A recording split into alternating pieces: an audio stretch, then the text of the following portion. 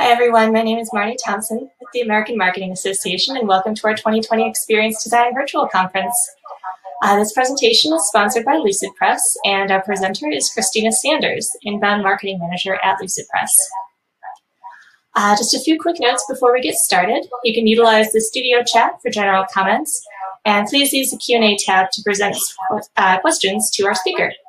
The presentation will be available on demand once we conclude. So without further ado, let's get started with Christina.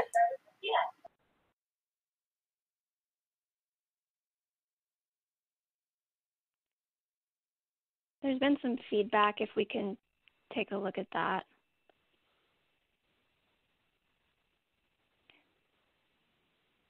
All right, welcome everybody. My name is Christina Sanders. I'm the Inbound Marketing Manager for Lucidpress. Awesome, good, they've got rid of the echo. So Lucidpress, in a nutshell, is a brand templating platform that allows marketing teams to templatize their marketing content. And a little bit about me. So I actually started at an agency focused on digital marketing and a lot on SEO specifically. And something I noticed was a lot of SEOs and inbound marketers tend to fall into these two camps. There's the people who like to chase an algorithm, basically focusing on what do I need to manipulate to get to the top of a Google search result. And then there's the people who say, you know what, I'm just going to create really good content, publish it, and kind of hope for the best. But what I found is the really best marketers are able to take a step back and say, look, Google's goal ultimately is to provide the best content experience possible for their users. And I think that's something we as marketers can really learn from. Instead of asking ourselves, how can I manipulate this? Or just saying, well, I think this is a good piece, so let's go with that. Instead thinking about, how do I provide the exact piece of content my customers are looking for so they walk away with exactly what they need? And so I'm going to be going in depth on that today, talking about the content experience. So today's customer really has their pick of the litter, meaning there are more than enough companies for them to do business with, and it's getting harder and harder for companies to stay relevant. So I just put up a quick poll. If you guys want to weigh in, if you were to guess, what percentage of the world's largest companies will disappear by 2027?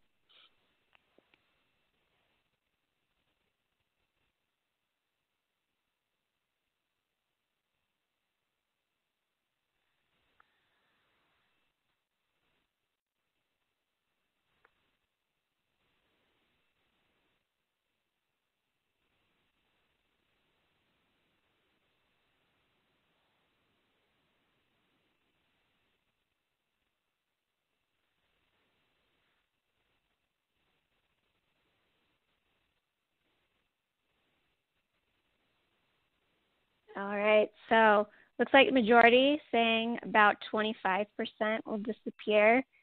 A few, 75%, little pandemic negativity there.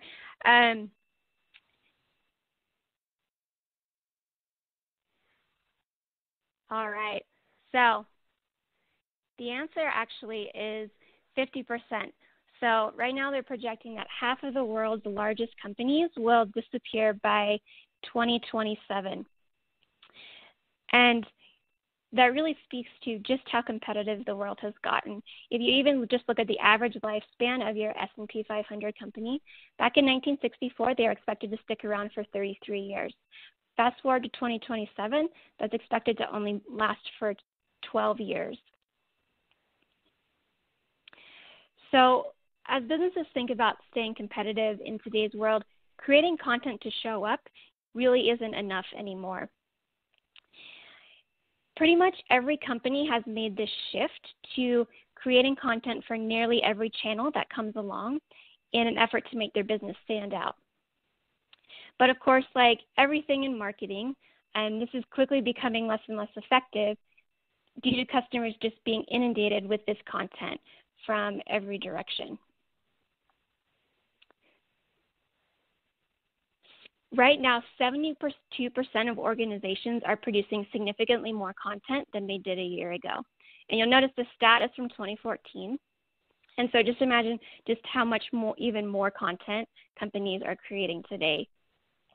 If you just look at ads alone, in 1984, a person saw an average of 2,000 ads per day. And then by 2014, they saw around 5,000. And that's just ads. So it's really literally impossible for customers to consume all of the content that is put in front of them on a daily basis. So my theory to pose to you today is that the current approach to content marketing is broken. So let's take a look at how we got here on this timeline. So if you come back in time with me, we have the creation of the internet. And that led to an ease of access that had really never been seen before. All of a sudden, we could create content and post it relatively easily and relatively cheaply. And this led to a content democratization where if you think back in time to, you remember when you created your very first MySpace page or your first Blogspot blog. This was the very first time people could just go on and post content at will. And what quickly happened was we quickly became inundated with content. So in 1994, the very first blog was created by Justin Hall. Almost a decade later, 2002, Melinda Roberts created the first mommy blog. And then after that, the timeline really started speeding up. 2005, 32 million Americans were regular blog readers. And by 2010, there were over 152 million active blogs, with almost all major businesses having their own blog. So it's been nearly a decade now that businesses have really adopted content marketing and posting on the internet as a way of marketing their business. And so because of this, it's led to companies having to stand out in a different way. Over this past decade, as companies have had to try to stand out through all of the noise, they started personalizing content. So if you think about the very first people who did this, the people who Amazon, who started making product recommendations for the very first time. And a lot of companies, they've adopted buyer personas and content maps to the point now where pretty much everyone is attempting to personalize and target specific individuals on a scale. But of course, because so many people have adopted this, we're in 2020 now, and pretty much everyone has tried to personalize their content. Customers now expect that. It doesn't necessarily stand out in a way that it did back when Amazon first started making customized product recommendations. Which is why I believe we really need to start thinking about content in the terms of a content experience. So, and to do that, I believe for businesses to cut through the noise today, businesses really have to stop seeing content as a marketing activity and instead approach it as really a critical part of their actual customer experience. So it's really not a new idea that the customer is really the one who decides what your brand image is. Most marketers and businesses know that. However, most businesses also need that reminder that no matter how many brand guides or key messages they put together, if there's a disconnect between what you're saying your brand is and what the customer actually experiences, your brand story isn't necessarily getting across the way that you want it to your customers.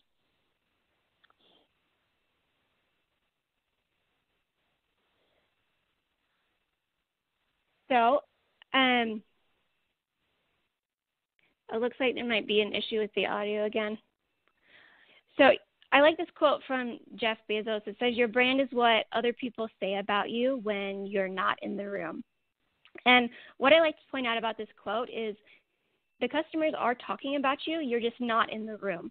And so if businesses aren't proactively going out and seeking feedback on whether their content is jiving with their customers and whether their customer experience is jiving, then they're really being left in the dark as to whether their content experience is effective or not.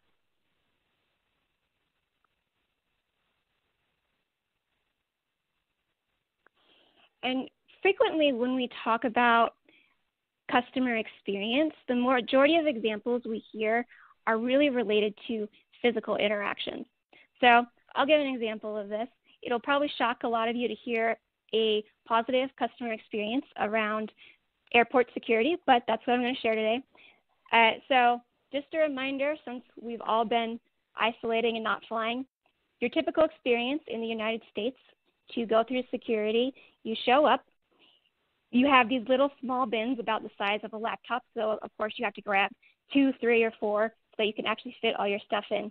And you have a huge line of people waiting behind you, so there's this ongoing stress of, you need to get all my stuff, pile it into the bin, and constantly worrying that you're taking too long for the people behind you. But I flew to London a few years ago, and my experience going through their security system was so delightful that it was actually one of the things I came home and was like, you guys, you could not believe what this experience was. And it's because they had this setup where you walk up, you have your own little setup station, and they have a bin that's actually large enough for all your stuff. So you have that one bin, you pile everything in, you put it onto the conveyor belt, you keep going. And it was so delightful and not stressful that I couldn't stop talking about it. So those are the typical examples we talk about with customers' experience. And those are great. Those are really important ways to improve the customer experience. But what I want to talk about today is it's not just limited to those physical interactions. It can also include every interaction a customer has with your content. To give you another example, I subscribe to a clothing service. They give you a customized showroom once a month where you can then go in and say, okay, I want to purchase something this month or I want to skip the month. And the way they set it up, you get a text with a link that sends you right to your personal portal. You get a reminder text to let you know, hey, you need to shop or skip the month. When you do purchase something, you get a text saying, thank you for your order. Here's a link so that you can track your shipment. If you click that link, again, it takes you right where you need to go. There's not multiple steps. Then, when the order actually ships, a box comes to your house, and on the front of it, on the very top of the box, it says, hello, gorgeous, and then you open it up and it says, you have great taste. And the first time I got this, I was like, well, yes, I do. Thank you very much. And that kind of experience really helped bridge that gap between the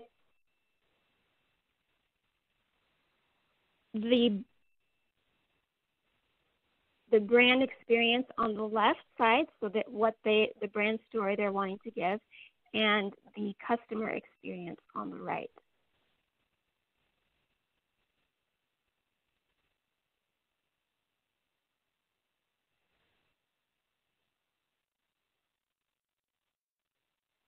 Okay, looks like we're working on the audio.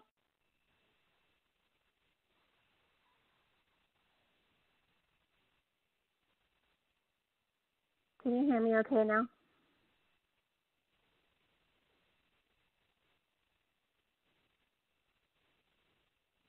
Okay.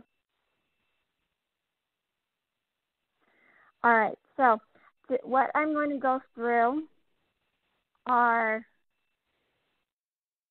the 3 principles for creating a good content experience. So we can transform the way we think about content from focusing on the marketer's experience over to the customer's experience. And instead of thinking about volume-driven marketing, so how do we produce a large amount of content for everyone, how do we switch to a more value-driven focus? So first principle is consistency. Now, a lot of times when we talk about customer experience, it's really easy to focus on the huge one-time actions companies take for a single customer. These are actions you think about, they're the ones that make the news, they start trending on social media.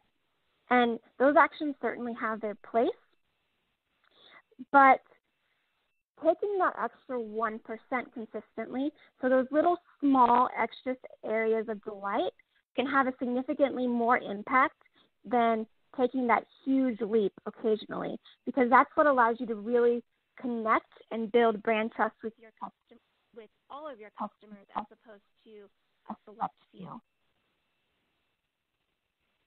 And brand consistency, so consistently presenting your brand, is a really important way to achieve that 1%.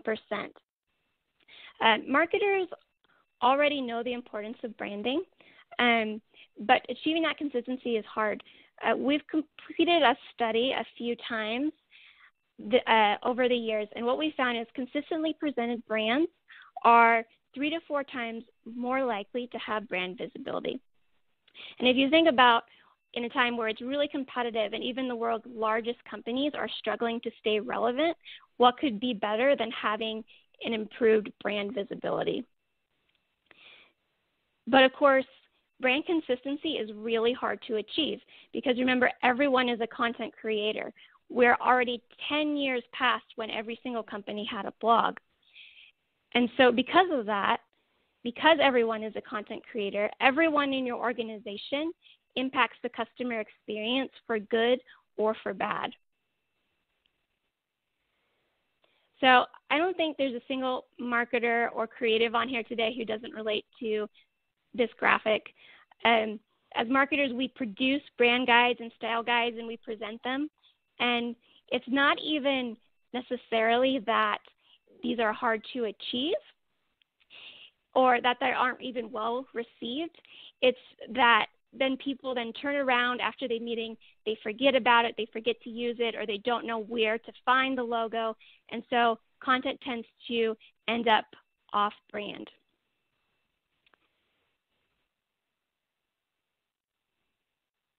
And what happens is you end up with this off-brand, really poorly designed content. So if you take a look at this poster, what is your perception of the event? Does this look like a high-quality event based off of the design of this poster? And I don't point this out necessarily to shame the person who created this. They are probably doing the very best they can with the resources that they had. But the consequence of this is poor design can actually impact the overall perception of your brand and the quality of it and the quality of your event or whatever it is that you're promoting.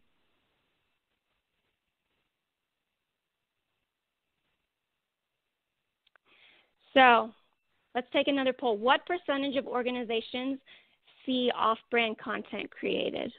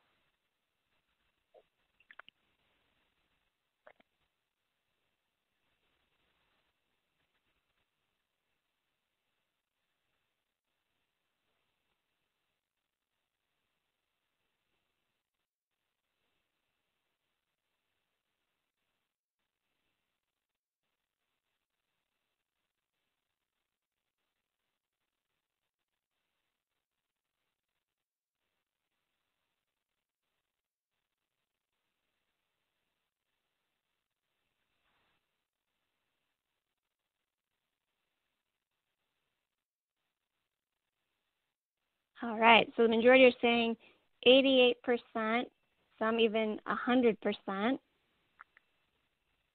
So you guessed right. It's 88% of organizations have seen content created and distributed that does not conform to brand guidelines. And that's the people who are going to the question in the survey was, have you ever seen off-brand content? So it's possible that this is even higher in reality.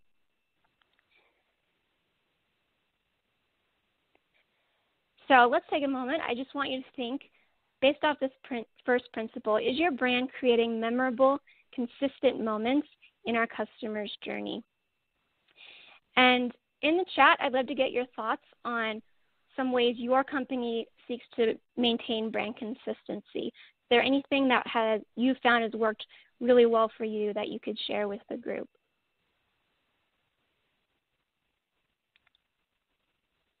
All right. Principle number 2 is scalability and continuity. So let's talk about another really common experience in today's organization. So your creative team first got into marketing or design because they wanted to work on high-impact creative projects.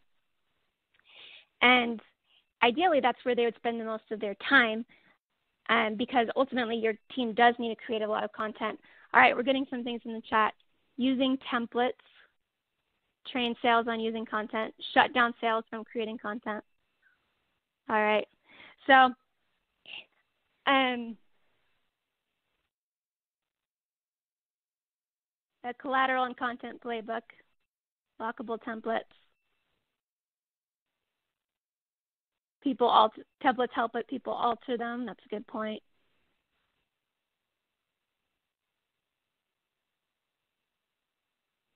Using Canva for marketing team of one. Creative team doing editorial and brand reviews.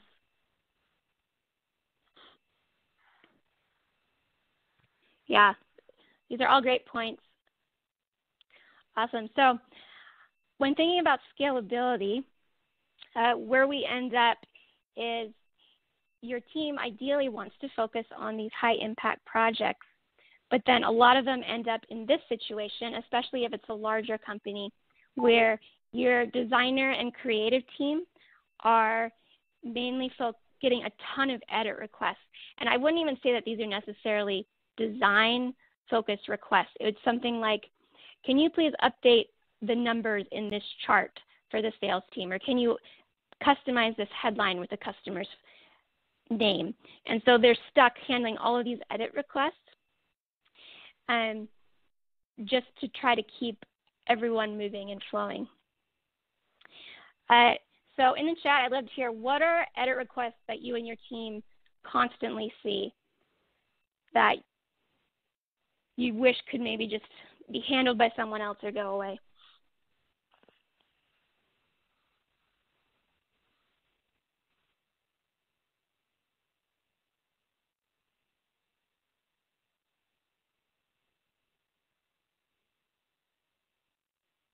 Changing dates, title changes, 1 or 2 words, email headers. I don't like the color. That's always one. Make the image prettier. Bullet points, numbers. Why are we using that image? Yeah.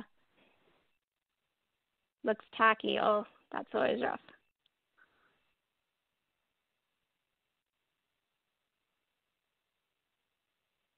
Just moving content layout around. Yeah, so there's just, what I'm saying, there's just a ton of like little tiny things that you don't necessarily need a design degree to do necessarily, and it just kind of inundates your time. So, I mean, it seems like, we've pretty much all encountered this. It's a universal problem. And a big reason this happens is because scaling design is just really hard. Scaling that across a company full of non-designers and non-creatives is super hard. And so you end up in this situation where you have to have a lot of blind faith. You have to hope that people are doing what they should. Your creative team, if you have one, is able to end up overloaded with all of these production requests. And then you have your sales team who might spend a bunch of time looking for content instead of selling. And so what we want to do is transition this over to focusing on how, skipping ahead here, how we can get more done as a team. So how can we create the right content at the right time? How can we send content to the right places and the right people, all while cutting down on those edit requests and boosting employee morale, because instead of focusing on all of these mundane things, they're able to focus on what they really wanted to do to begin with. So let's talk about, how do we actually go about scaling experiential content production? So first, you're going to conduct an audit of how your content is distributed and used in your organization. So what I want you to do here, so when you think about your process, you probably immediately think of your process map, Like, this is the typical way that this is supposed to function. What I want you to do is put that aside, and instead what we're looking for here are the holes and the problems with that current process. So what you're going to do two things. First, I want you to go up to a member of your sales team or someone who regularly uses marketing content and ask them the used car question. Now, what's the used car question? It sounds like this. What is the worst part about trying to use content right now? And then you're going to pause. And if you pause long enough, that discomfort from the silence will be enough to get them to open up and be very brutally honest about that worst part is. And if for some reason they still won't answer you, send the intern and get them to ask, because this is really important. Second, make sure you're including every single stakeholder in this. So when we think of content, our mind typically goes to marketing, marketing communications, sales, but to really make sure that this experience is good and cohesive for your customers, you also need to talk to people like your channel sales partners, people who are a step away from the company, your customer success reps. They also use a lot of content.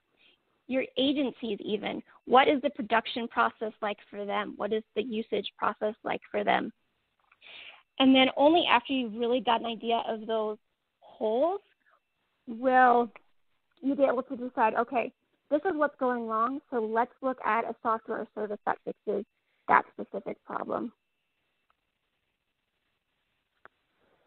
Step 2 is scaling content effectiveness. So this is the actual substance of how good is this content really. So real quick, let's talk about some strategies most of us already know. So content recommendations based on user data. That is the B2B equivalent of product recommendations in e-commerce. So taking that user data and providing those recommendations. Segmenting content based on the customer, where the customer is in the user journey. Really important. And hopefully by now we're all no longer using broken personalization tokens in our email. So those are things we know about being timely, being dynamic, being personalized. But 2 changes I want to pose to you today are, 1, when you're thinking about personalization, I want to broaden this to the actual content production process, where you're thinking about what specific details do I know about the person I'm speaking to that I can include in this content? What are the inside jokes? What are the really specific problems they face? And then filling the content so full of that, almost to the point where if someone wasn't in that persona's demographic, they would not understand it and they would not get the joke. And the benefit of that is, 1, you are connecting with that person on a much deeper level, creating that empathy that you need in your marketing content. But 2, it's also helping to automatically filter out the people you don't want to reach, so that you're no longer collecting leads and sending leads to sales that really aren't qualified.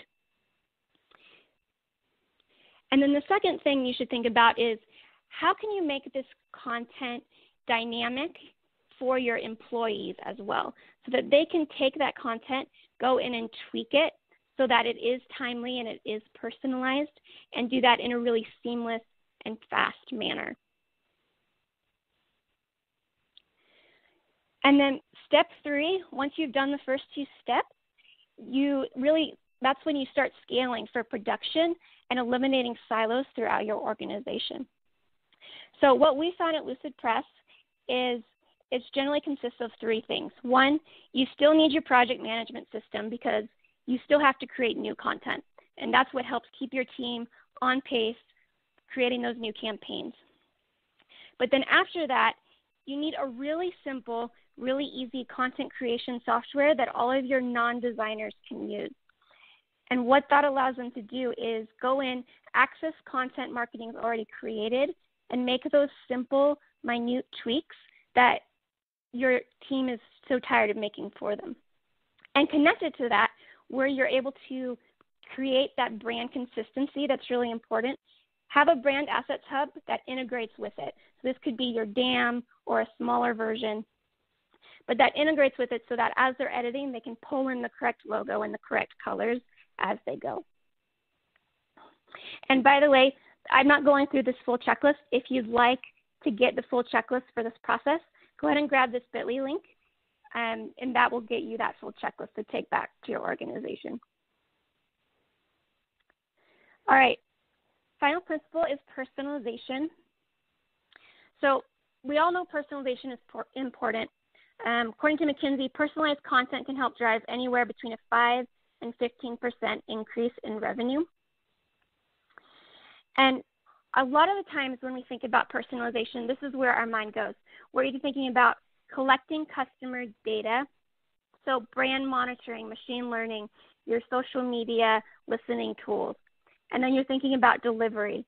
So how can I use dynamic ads and marketing automation and chatbots and AI to deliver the right content at the right time? But there's this bulky middle part that we tend to leave out, and that is we create content and we design content in between those two things. And so as you're thinking about filling that gap of content creation and design, you want to think about a few things. One is creating an ecosystem that grows and adapts based on customer insights, and templatizing that content so that it can be streamlined and it can be scaled across your organization. Staying agile, so creating agility to respond to different customer needs in real time and based off of different circumstances. And then, of course, putting restrictions in place in the system to maintain that brand consistency that's so important. And then finally, think about leveling the playing field. So how can you make sure that everyone in your organization can access and personalize content easily? So I am going to walk you through how we do this internally at Lucidpress, and showing how we apply these three principles of consistency, scalability, and personalization. So one, like I said, we still have a project management system. So this is our process for our sales team. They can go in. If they need something brand new, they have a new demographic they're targeting, this is where they can go in and make that creative request. But on top of that, within Lucidpress, we've set up these templates organized by department and content type, so that whenever the sales team needs a new presentation or a new flyer, they can go in, grab this template, and use that for what they need. And an added element to this to help protect our brand is we start locking things down. So you'll notice we have that red lock around our logo. So that prevents the sales team from changing it, warping it, editing it in any way. They cannot change it at all. Then we have the yellow lock that provides a partial lock to the content. So what that does is they still cannot change the font or the layout or the size of the content, but they can go in and tweak what the words actually are. And so that allows them to then go in and personalize and customize the content, where instead of saying our commitment to XYZ, they're then able to then change that and put in the name of the actual company. So here are some results from us implementing this process internally. So last quarter, we saw 100% content usage by the sales team. We also recently went through a small brand refresh. We updated our logo and a lot of our colors. And so because all of this content was housed in this templated system, we were able to go through, update it, and see a 75% adoption of that brand refresh within 3 months. And the examples I gave were for our sales team, but we've actually implemented this across our company to every single department. So it includes internal communications, engineering, customer success. And so we also saw adoption just organization-wide, and 80% of the organization used a brand template in Q1. So I'm going to leave you with a final thought, but we also have time for Q&A.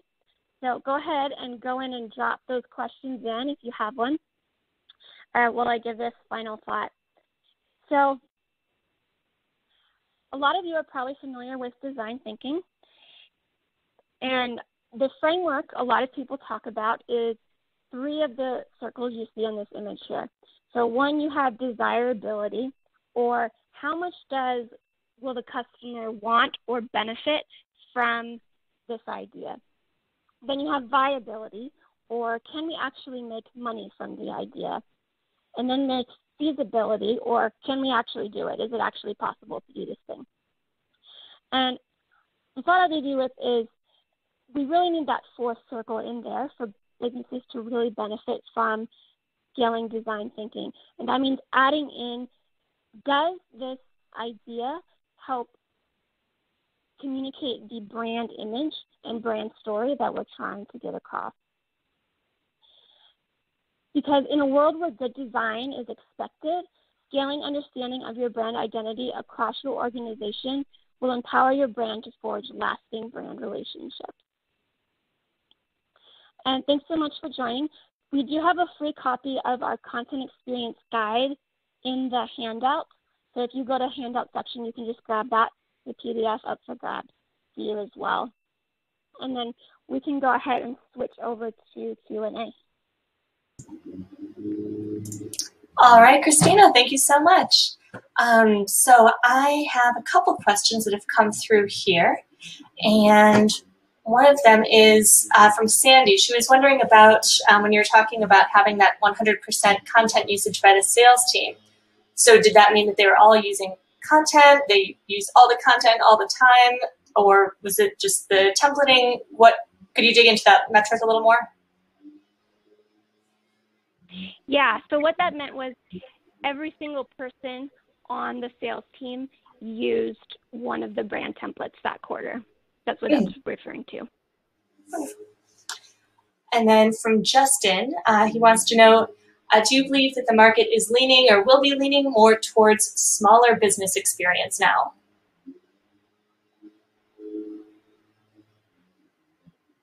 Yeah, so I think you're asking, will experiences with small businesses matter more? Along those lines, especially I think as you're talking about how, in the next few years, 50% of large businesses, there's going to be a big upheaval there.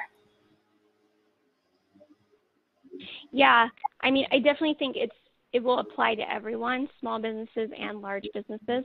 I know large businesses tend to be at a particular disadvantage because they have a harder time changing and adapting. And so that's really where they're struggling, is they need to do that, and they're having a hard time. And that's where small businesses, if they were to come in and really focus on that experience, they could really stand out and thrive.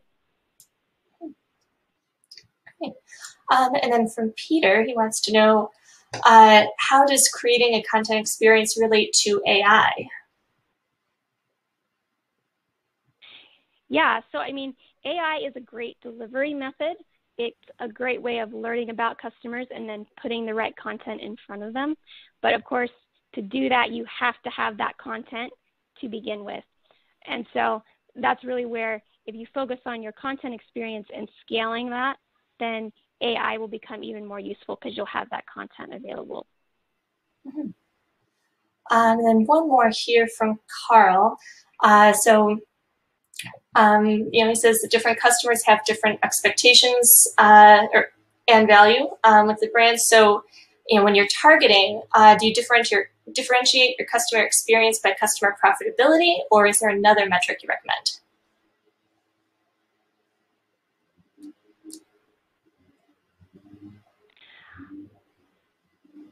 Sorry, that cut out a little bit. Could you repeat that? Oh, sure. So when you're differentiating your customer experience, do you go off of the customer profitability, or, because you can't please all the people all the time, but what's kind of a metric that you would recommend when building that differentiation? Yeah, I mean, I think you want to find your core audience. So the people that your brand story and basically the problem that your company solves really connects with. And so it should really be around what's going to help that particular group the most and be most profitable with them. And then one from Thomas. Does Lucidpress Business Solutions house a content library or simply the templates? It's both, yeah. So you can include, we have templates that can go in and be customized, but they're also more like a finished piece of content. So you might have a finished one-pager with all of your completed messaging, but then you could go through, for example, and add in the customer's logo really quick. And then in Lucidpress for Business, we also have the Brand Assets Hub, so you can store all of your brand assets, so your images, your logos, all of that, so that you can access those to pull into the templates as well. And then Rachel in the chat says, does the project management system include an approval process when sales has created a template? So it can, yeah. So typically, we don't necessarily do approvals because all of the templates are created originally by our marketing team, and then they're locked down so sales can only edit a few things. But if they are creating something new, we can turn on an approval process where they then send it over to creative to review it and approve it. All right. Wonderful. Well, that looks like is what we have time for right now. So thank you so much, Christina. And to everybody, our next presentation is going to begin at 2:15 p.m. And in the meantime, I would like to invite everyone to the Lucidpress booth to review their content and interact with their team via chat. Thanks so much, Christina. Let's give her a virtual round of applause in the chat box.